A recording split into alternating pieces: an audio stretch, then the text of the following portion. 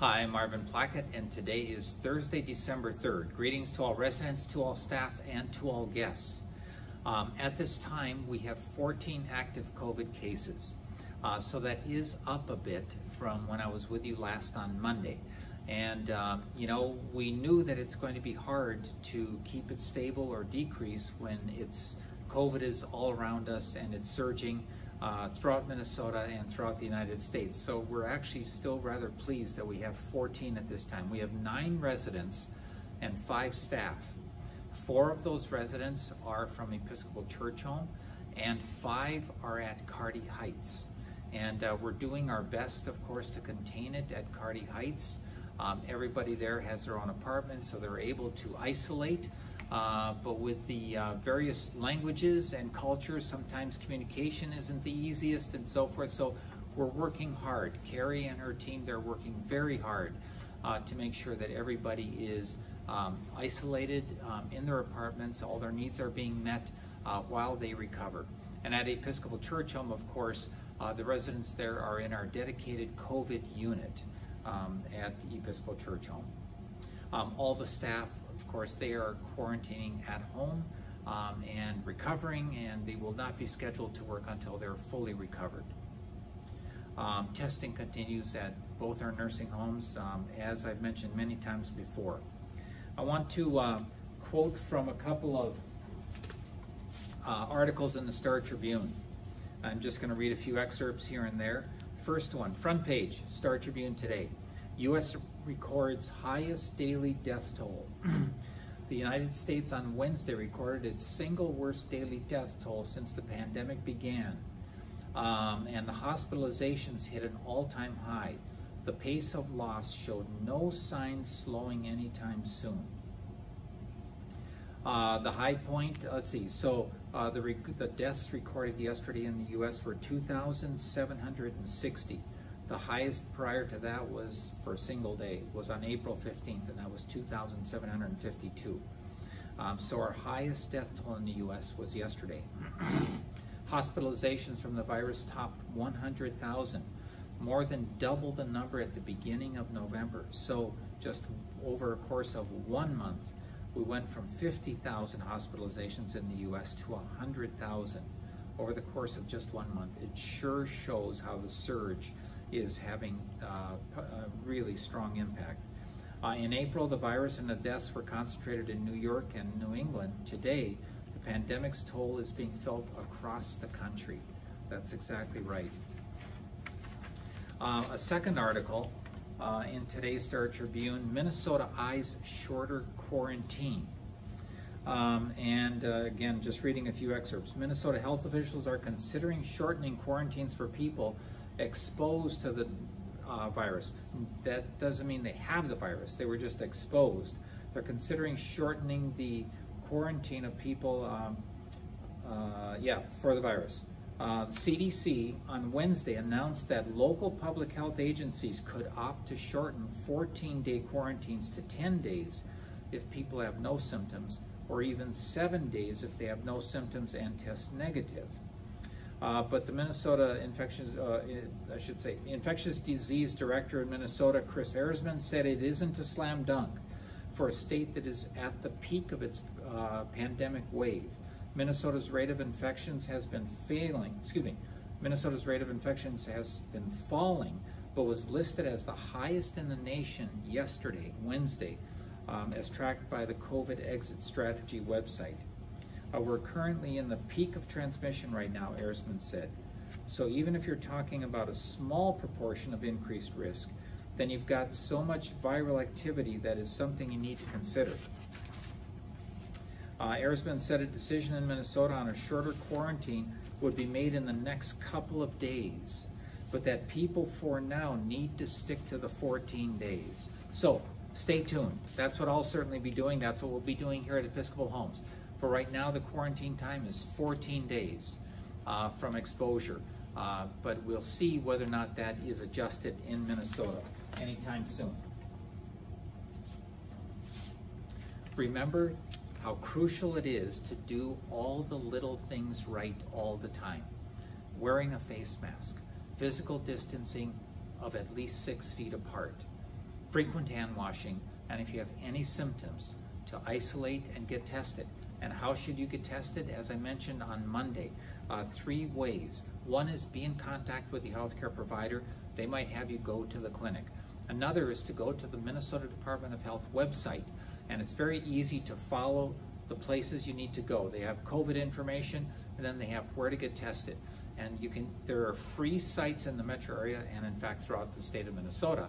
There are free places to go get tested, testing sites sponsored by the Minnesota Department of Health, or you can request an in-home test where it's mailed to you, but then you have to have lead time, or allow lead time of about a week or 10 days, I'm not sure how long, and then you send in that sample, and then the result comes back in, as I understand, within a couple of days.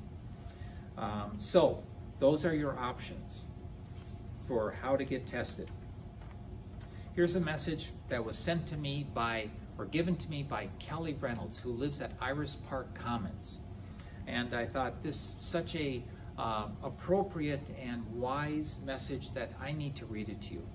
So quoting from Kelly, "One of the kindest things you can do for someone during this pandemic is wear your mask and remind others to wear theirs, and to wear it in the right way, covering the mouth and nose, and to assist someone with getting their mask on if they need the help.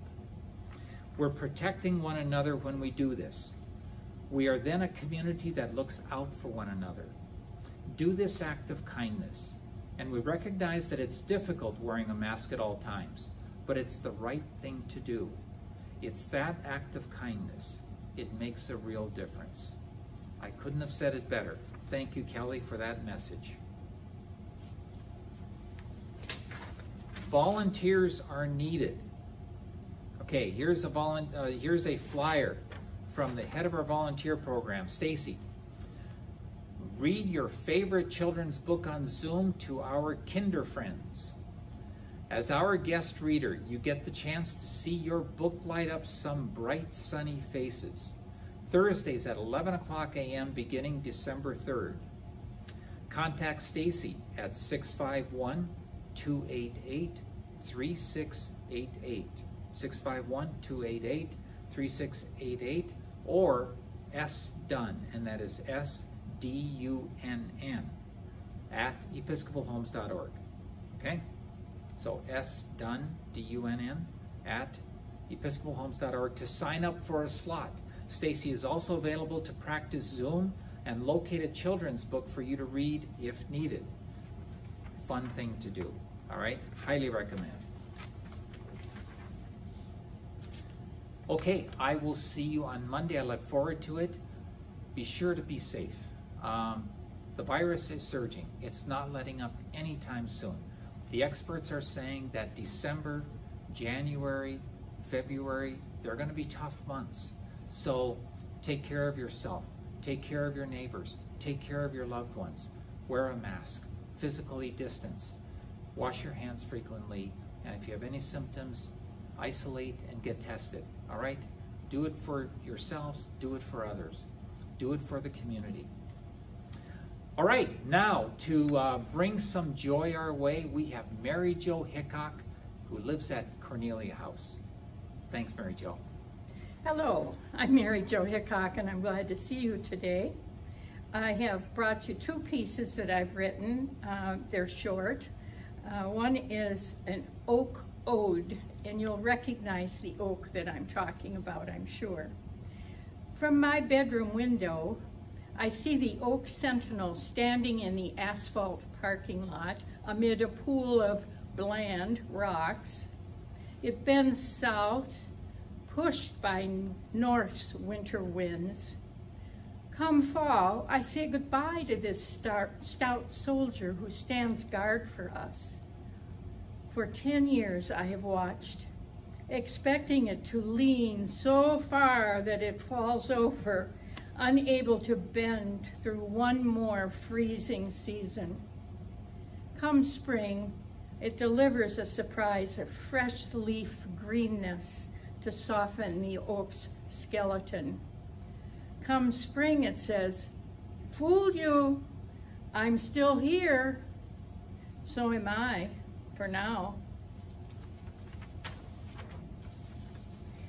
Now, this is the season for remembering things that you did with your family, things you did when you were a kid around Christmas celebrations. And I find that it comes back more and more every year.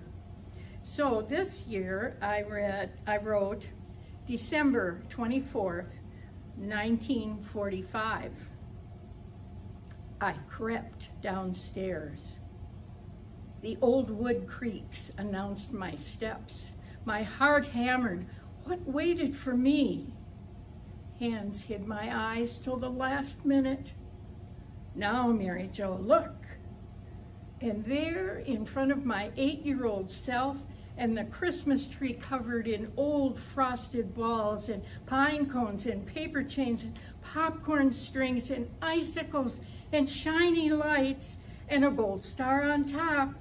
In front of all of that stood a bright blue Schwinn two-wheeler for me.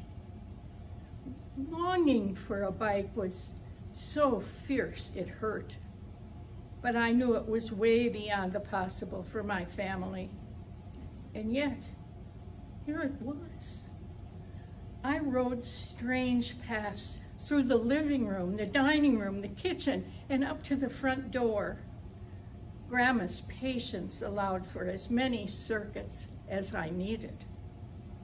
Up to the front door, then bumping down the porch steps and into the snow. Sidewalks with new snow allowed smooth going. The fat tires left my mark behind the bike. And the freedom of moving, gliding so quickly stayed with me as I hefted that machine back up onto the porch. After snow melt was wiped off tires and spokes, the bike settled into its winter home, the back corner of the dining room, to wait for the next carpet ride or spin around the block. That's it.